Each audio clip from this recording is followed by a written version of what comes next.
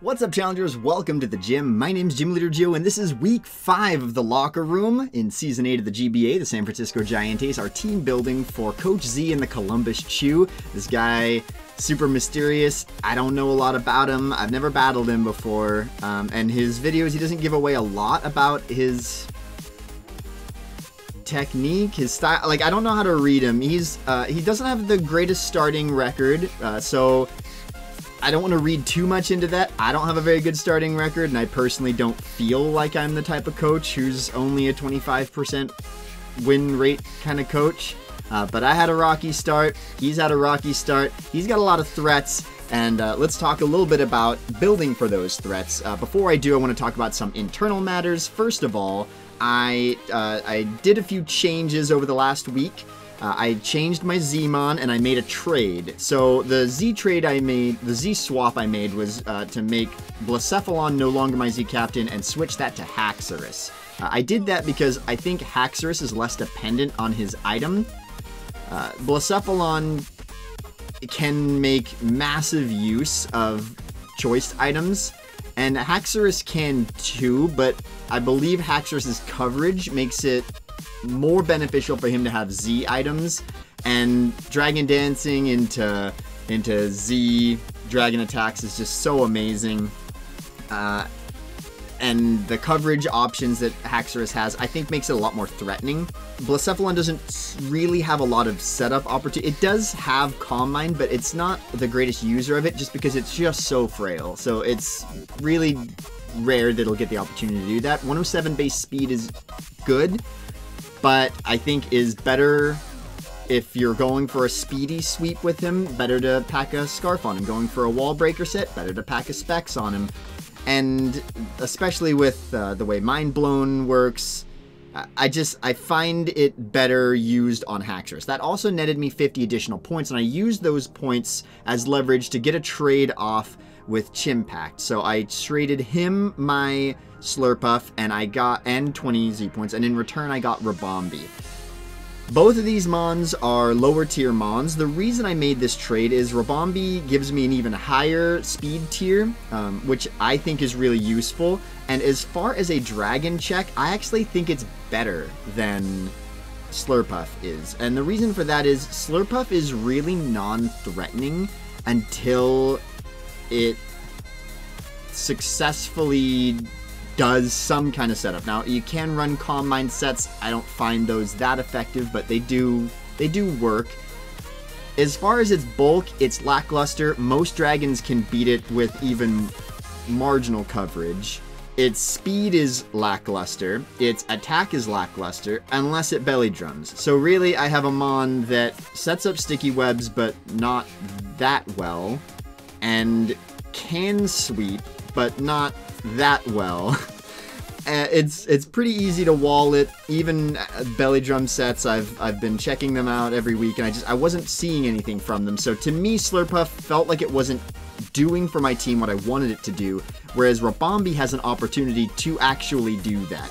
I like that it still has sticky web, so I still have that option. It can set up on things with Quiver Dance, which I think is amazing, and I just overall felt like it provided something more to my team as an offensive check to Dragon. Since it's speedy, I felt better about having it on my team, and I actually think it'll get more use. So I now have 30 remaining Z points and 2 remaining free agency trades that I can use as additional leverage for my trades. So enough of that. Let's look at the teams we got. So you guys already know my team, but they're over there on the left side of the screen if you guys are curious about the draft. And my opponent's draft, which is right up here, is Excadrill, Clefable, Porygon 2, Sneasel, Mega Ampharos, Manaphy, Mienshao, Weezing, Celebi, Blaziken, and Fearow. And his Z captains are Manaphy and Fearow. So I have organized these, as I always do, sort of by tier and sort of by likelihood that I think that they're going to bring. So just because you're over on this side doesn't mean I think you're more likely than over on this side, but if you're a higher tier, I think it's more likely than a tier below it. So top tier, I think like there's no way these Mons don't come, and that's Excadrill, Clefable, and P2. I think he wants Clefable because it's a decent switch in to quite a few of the things on my team, and I think the Fairy type coverage is very appreciated in conjunction with the Excadrill, the Fairy Steel part of the Dragon Fairy Steel core. P2 is a great switch in to tons of... It's so bulky that it's a good switch in. Either Clefable or P2 can be good checks to Blacephalon. Sneasel, I don't see how Sneasel doesn't come. Haxorus is very threatening, just in general, and I think that he will want to check to that. It also can Pursuit Trap Blacephalon and Mew. And then we have Mega Ampharos. I think he'll bring Mega Ampharos because he might mistakenly look at my team and think that it can break through me very well because it's super powerful, but... we'll see about that. Manaphy is Manaphy, right? Like, it always could come. It always could do something. Tail Glow is very threatening. Water types aren't particularly good against my team because I have a very good bulky water to sort of answer it. And I resist Energy Ball. He could pack Psychic, but at a certain point he runs out of coverage options. If he's running Tail Glow, like Water Stab, Ice Psychic, then I do pretty well okay against it with something like Scizor. So he's gotta worry about his options that he has for it there. And so Toxapex is a good switch into that until proven otherwise. Mienshao can come, but Toxapex really walls it. That doesn't mean it's not a good bring. It's very good offensively. As far as a fighting type is concerned, it's great at dealing with psychic types because it's got knockoff. It can be very powerful. But I do have a lot of good answers for it, and I think he would be scared to run some of the more threatening Mienshao sets, simply because, you know, he can't run Reckless High Jump Kick because I got a Ghost type, and I have Toxapex, which walls it. It doesn't learn Earthquake, so there's very little it can do against Toxapex. Wheezing, I think, could come. It's potentially a really good answer for Scizor, and the Poison typing can be helpful as a switch in against Shaman as well. Celebi, you know, it's a base 100 mon, and base 100 mons are very versatile, so he can use that to fit any need on his team. So it wouldn't surprise me if he brought it, but I have a lot of U-turners, and I like momentum, and if he's done his research on me, he knows that he should be fearing quite how many things could outspeed and OHKO that thing with U-turn. So I think he should think twice about that one, but it's a potential bring. Can run defensive sets, can run offensive sets, can run baton pass sets, lots of things it can do. And then we've got Blaziken, which I'm not too worried about. He might bring it thinking that it's a good answer to Scizor, which in theory it could be. But it's outsped by a lot of my team and beaten by most of my faster offensive threats. Dugtrio can trap it and OHKO it. Haxorus outspeeds it and can OHKO it. I can OHKO it with Archeops. I can switch into it with Toxapex, and the only way it has any hope in the world of breaking Toxapex is if it has attack boosting items, but if it has attack boosting items, then it's not running Scarf, which means it's easily killed by anything that outspeeds it. So there's no way for him to win in that situation with Blaziken. So I really don't see the likelihood of him bringing it, but I have lots of answers for it even if he does. And then there's Fearow. Fearow doesn't have great coverage, so as far as a Z-Mon, its best options are just to Z something that it already has a pretty powerful option for. But I resist it pretty well around my team. It can't break Toxapex. It struggles with Mega Scizor. And it's a base speed 100, which means I have multiple things that outspeed it, and it's not very bulky. So I really don't see it being a very likely bring on his part, but like I said, any of these sets do have their merits, and you can use some confusion there. Because this is a conference match, and a division match, I'm not going to reveal every set that I talked over and thought about, but I am going to talk about what my game plan is for this week, and that is Tefiti, the Shaman, B unit, the Rabombi, Home Yowner, the Mew, Proto, the Mega Scizor, Toys R Us, the Haxorus, and DMX, the Toxapex. So we can click through these mon and get rid of all the things I'm not bringing. So I'm not bringing Blacephalon this week. I'm not bringing Doug Trio this week. I'm not bringing Ditto this week, or Rotom Fan, or Archeops. So there is the 6 that I'm bringing. And let's sort of talk about what my plan is this week. My plan is he needs to build to beat Toxapex. And if he brings the wrong sets in an attempt to try and take on Toxapex, he leaves me windows to set up with potential setup mons, of which I have 4. So he's at massive risk of any of my setup mons completely tearing his team apart if he doesn't bring the right sets. So DMX is running Scald, Toxic, Haze, and Recover. This is an amazing switch into Clefable until I know more about the Clefable. So if Clefable is trying to run a Calm Mind set, it cannot beat me. I can switch in on it on the turn that it Calm Minds. I can haze it off. Even if it's running Psychic, it cannot break me, and I don't even have any special defense investment. An offensive Clefable doesn't even threaten DMX. I can just haze and deal with it accordingly. Scald threatens the Excadrill, of course. Like, it's not going to want to switch in against me, even though it's probably the best way he has to actually break me. I'm a good switch into the Manaphy. He can struggle against me with the Celebi. His best ways of dealing with this, honestly, are... yeah, it's the Excadrill, but he really needs to be careful with the Scald. I know Excadrill is coming. He's brought it every week. It's a very threatening mon, and I really think Coach Z is going to try and build around that being his kind of end game here. But it's just going to struggle against DMX. So this thing can pretty much just sit in, throw off Scalds, throw off Toxics, kind of weaken him. And if he doesn't bring sets to answer it on his mon, he'll never break it.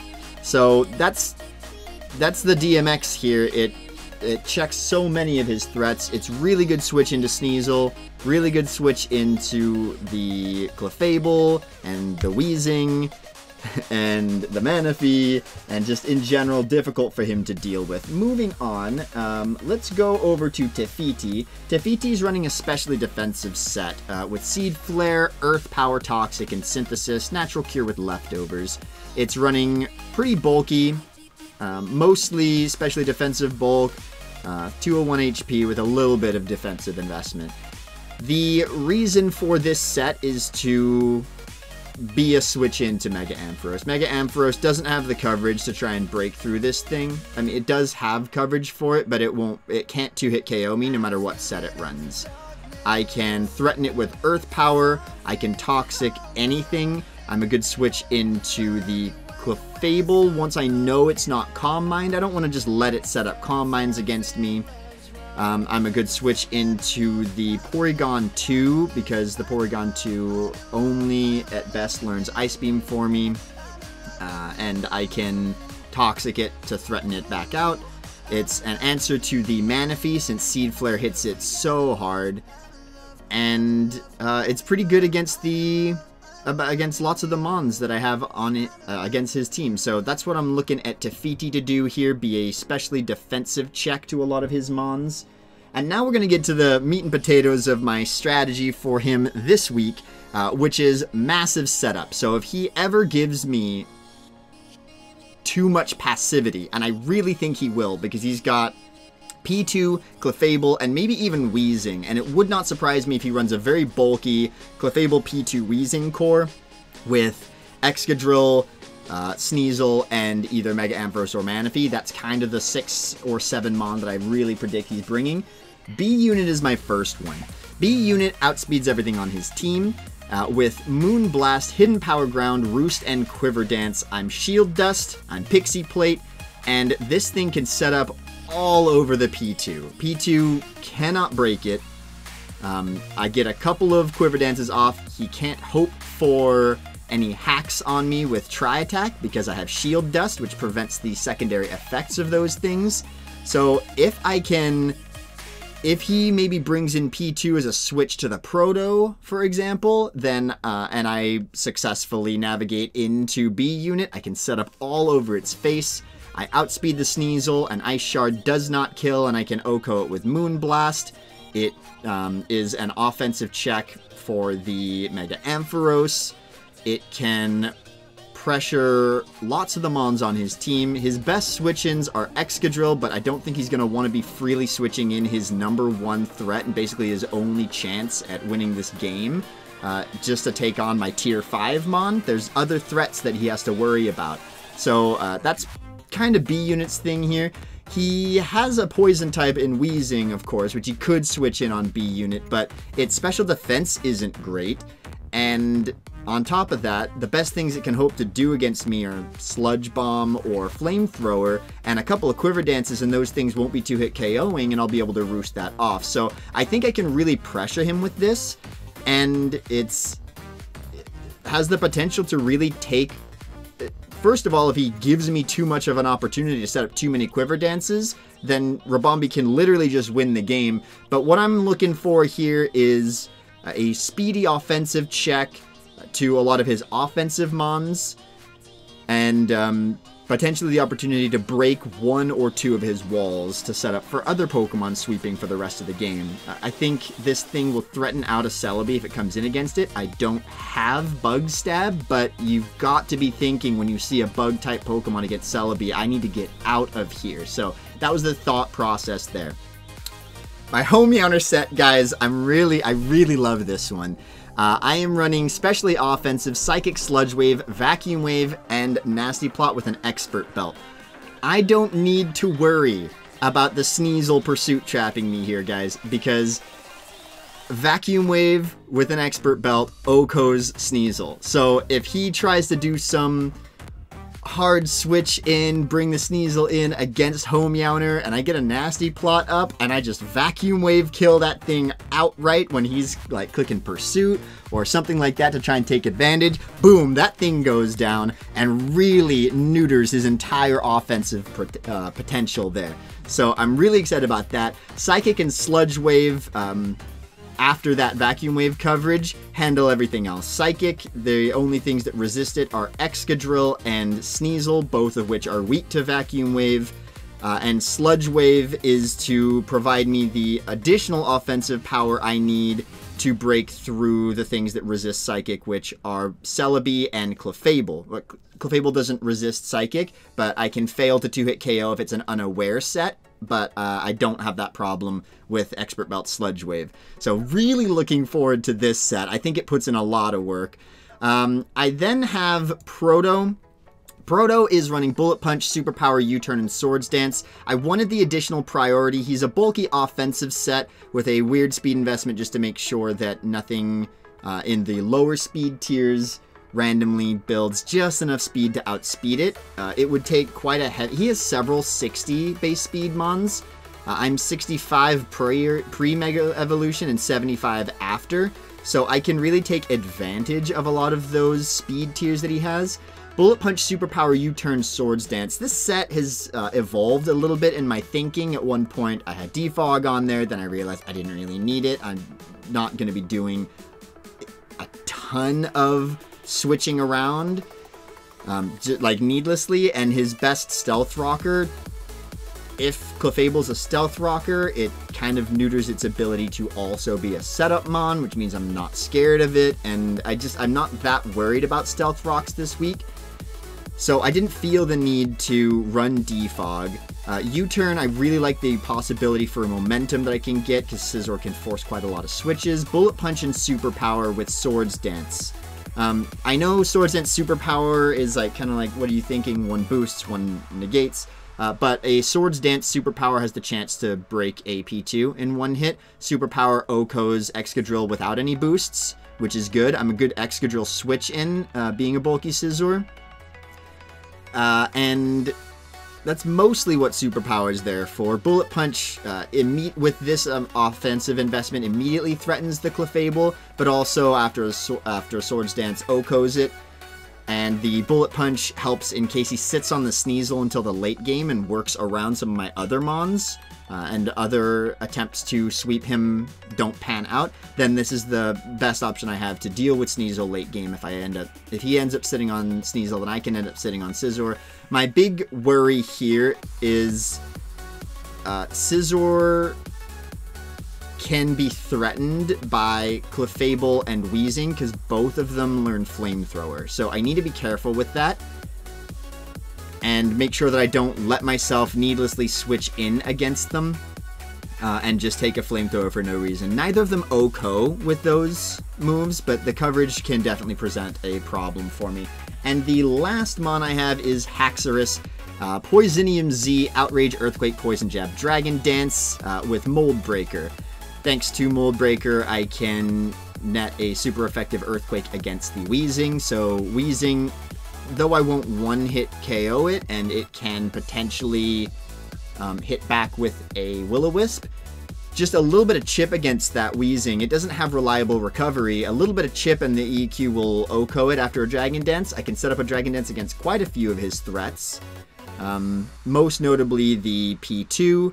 I can do it in the face of a thing that I think is going to force a switch. But more importantly, it has immediate threatening power because of its really high base attack. So I don't necessarily need the Dragon Dance, but it does afford me the opportunity, if I know I can survive a hit, get a Dragon Dance off, threaten out any of the remaining members of his team, and really just push the button from there. It's a good switch in, or a good check to the Mega Ampharos, since I will outspeed it and I can threaten it with EQ or Outrage. Obviously, I'm not going to want to be clicking Outrage until I know the Clef is gone, but I can pop off Poisonium Z Poison Jab, and that does about 80% to a max defensive Clefable. So get off a Dragon Dance, and once I've scouted to make sure that he's not going to switch out fearing the Poisonium, I can just pop off that Poisonium Z Poison Jab, take out the Clefable, and it's off to the races with a lot of my other setup mons. A lot of this game revolves around weaken one of the only checks some of these other setup mons have, and once it's weakened, the setup mons can just blow through the rest of his team, and I can do that with Home Meowner or B Unit. Proto and Toys R Us are also powerful, immediate threatening options. DMX is an amazing whittler this week because he's going to really have to sacrifice a lot to try and break it. And then Tefiti is my backup Mega Ampharos switch in and Manaphy check.